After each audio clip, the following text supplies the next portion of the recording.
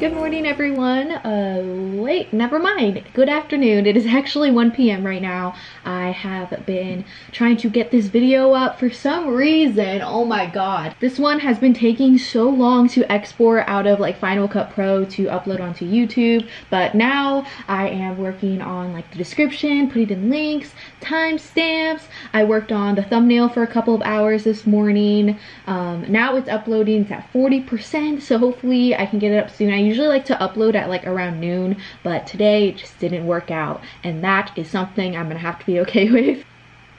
This bitch on overdrive. I feel like you can hear the fan from all the way over there. You know, school's coming up in a couple of months, so I wanted to kind of get the glow up process started a little bit early. I actually have an appointment in a couple of days to dye my hair, so that's going to be like the physical part of this video. But I think it's so important to like kind of help yourself glow up mentally. I feel like a thing that is often lost in glow up videos, it's very like superficial and just kind of like, let me just spend $1,000 to make me feel better about myself. And obviously glowing up physically definitely helps with like your mental health. Like you feel sexier, you feel more confident. But I think trying to improve yourself mentally with productivity and kind of getting things done that you've been trying to avoid, or just, I don't know, things like that is equally as important, if not more. So that's what today's video is going to be about.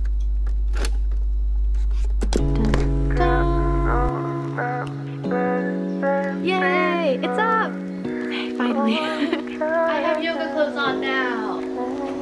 I play it back when it's over, the back when it's over, back when it's over. I want back when it's back when it's over, the way you touch on my shoulder. I want back when it's over, the back when it's over.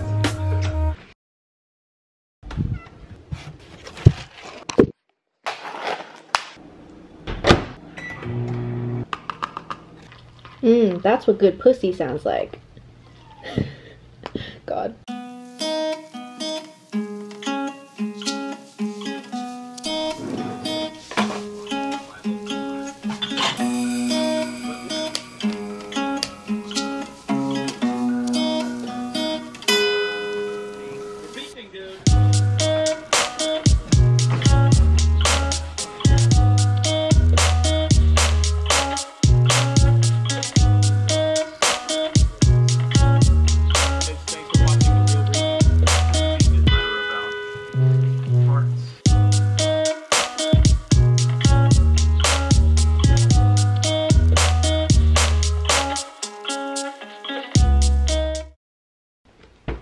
Okay, so I already mentioned before that I'm going to be getting my hair dyed in a couple of days, and I thought I would include it in now because I feel like a major like selling point of this video was like the hair transformation. Yes, it definitely would have made more sense if I filmed this vlog on the day that I was dyeing my hair, but it also is going to be like a 7-hour-long process, and I just don't want to like vlog before or after that. I feel like I'd be super tired, and I'm moving out like that day and the next day, so I have a lot of things going on. I hope it looks okay. On the way to the hair appointment, it's bittersweet. I love my red hair. I think it really fits me well, and it like really helped me dip my toes in. Ew, I hate that. If you never try, never know. Okay, so the first thing that Edith and Eve, which is her assistant and also sister, which I think is very wholesome that they do this together, was tackle my very overgrown roots. It was pretty bad. I'm not gonna lie. They bleached it with the tiniest little sections, and I don't think I could ever be a hairstylist because I do not have the patience for this shit. No way. But they did it. They killed it. Also, nothing quite beats your hairstylist gassing you up constantly. Ready? It's not! Oh my god! I started to eat lunch because your girl was absolutely starving. Oh my gosh. And I was just like sitting there being a lazy bum getting my hair dyed, and I'm like, oh, I'm so hungry. They brushed my hair super gently because especially wet bleached hair is very prone to breakage, and that's not what we want. It's so cute already though. Never try.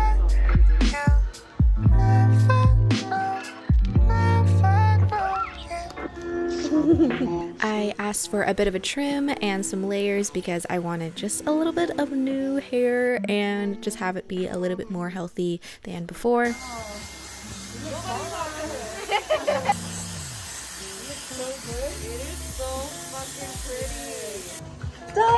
did it!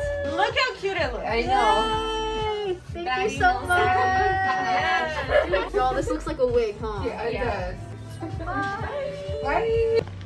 This is what my hair looks like now. It's so beautiful, very orange, exactly what I was going for. Thank you so much, Edith and her sister, for doing my hair. I feel so pretty and it's so fun. It's a nice change, but still like funky and like not so basic. I don't know, but yeah, new hair. Oh hey, hello, it's past me again. Now I'm going to sit down for a bit, read this book. It's called Determining Possession. I know I've already talked about this book. You guys know when I started it. I'm a little bit halfway through it. I'm not like the biggest fan of it yet. I've only heard glowing reviews of it and I'm just like so confused why I haven't finished this in like a day, which I've done for like my other books. But I'm just gonna try to sit down, stop looking at my phone and read something. I really hope that I start to like this book a little bit more. I do like it. I just think I have such a high standard for books after reading The Kiss Quotient. It was just too good.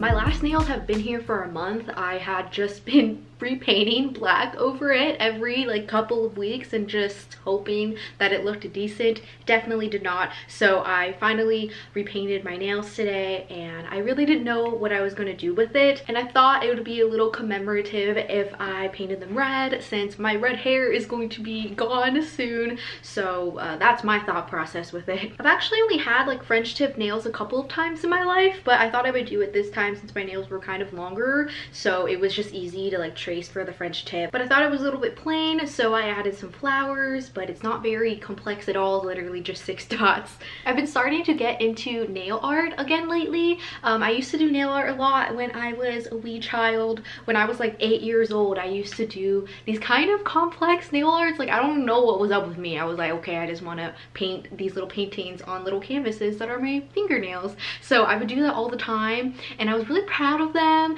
and I would be so excited to go to school and show it off to my peers, my friends. But I remember every time people would be like, your nails only look good because you're Asian. And I'm like, oh my god, like did you really have to say that? I was like, I feel like it really invalidated me and made me like feel bad about myself because I was like, damn, like can I only do this because I'm Asian? Even though like that makes no sense at all, but I was literally 8 years old. So then I stopped doing nail art because I just hated that feeling of like, I don't know, people being kind of mean and like racist. And this reminds me of all the times that people say to me constantly, someone just said this to me like a month ago, where they're just like, oh, I know the ladies at the nail salon are talking shit about me, blah blah blah. And probably the nail salon ladies are Vietnamese because that's just a lot of Vietnamese women do. But I remember I was like, what the fuck, like I feel like that's so racist and like weird and very assumption-y, and I don't know, like if they are talking shit about you, maybe it's rightfully so if you're talking shit about them right now and being racist, you know? So I've actually never been to a nail salon before. I've never gotten my nails professionally done. I just prefer doing my own nails. I do want to go one day. I feel like it'd be a fun experience. But here are my nails, waiting for them to dry. Hi!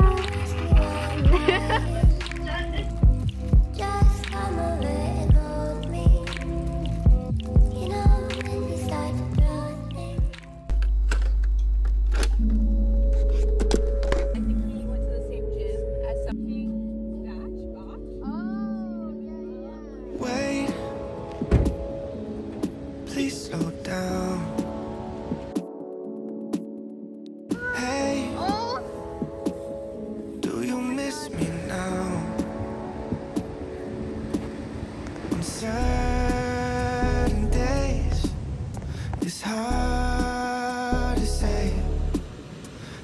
You'll be sad and I'm the one to blame. Thought I saw you crying, but you told me that it was just the I'm so gonna trip over my own feet. Oh my god. And what's the point of flight if you only make it half of the way? On certain days. Oh. Okay, we're going. Work it, bitch. Yeah.